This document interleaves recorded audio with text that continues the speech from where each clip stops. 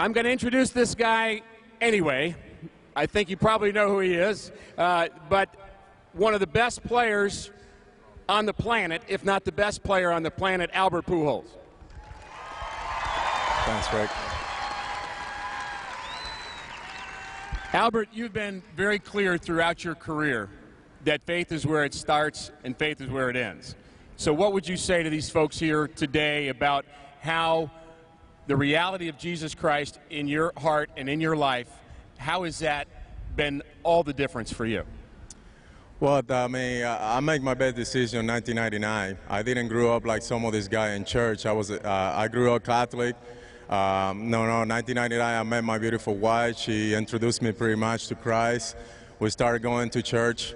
And, it wasn't until probably 2001 that I realized that it was more than religions, that it was more than going to church.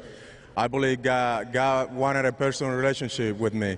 So after 2001, I realized, having great teammates like Mike Matheny, J.D. Drew, a strong Christian, in our ball club that really walked me through, helped me out so much, to stand for Christ. And since then, it doesn't matter what we do in the field or off the field, At the end of the day, obviously, we want to do good for our team and for our fans that come here and support us.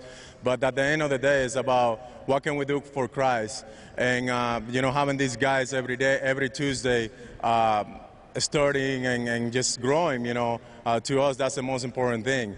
And, one thing that we all have in common, besides the talent that God has given us, is that, that no matter what happens in the field and off the field, at the end, it's about honoring God and do everything we can for Him.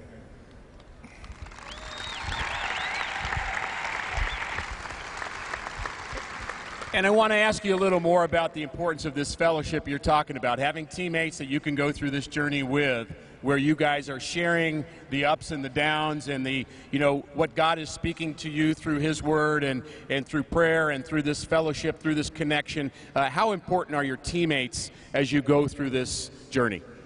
It is really important because I believe, yes, God has given us the talent to play the game, and you can call it this a real job, but I believe our real job is to share with your teammates, with fans, because at the end of the day, we need to save life for Christ.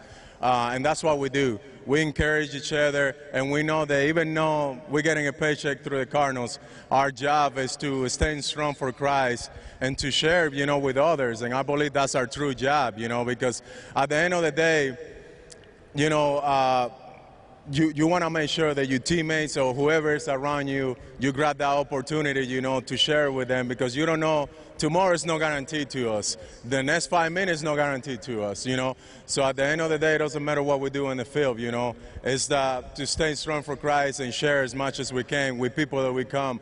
And that's something that every time I pray, I just ask God, to whoever I come in contact that day, they give me an opportunity to encourage them. And that's what I want to say to you guys. I encourage you guys that if you haven't made that decision yet, it's not too late, There's no tomorrow guarantees to us, but Christ, just pray about it. If you're not ready, just give Christ that opportunity like some of these guys did, like myself in 1999. And, I believe He's going to transform your life. So, well said, Albert. Thank you very much. Thanks, Poppy.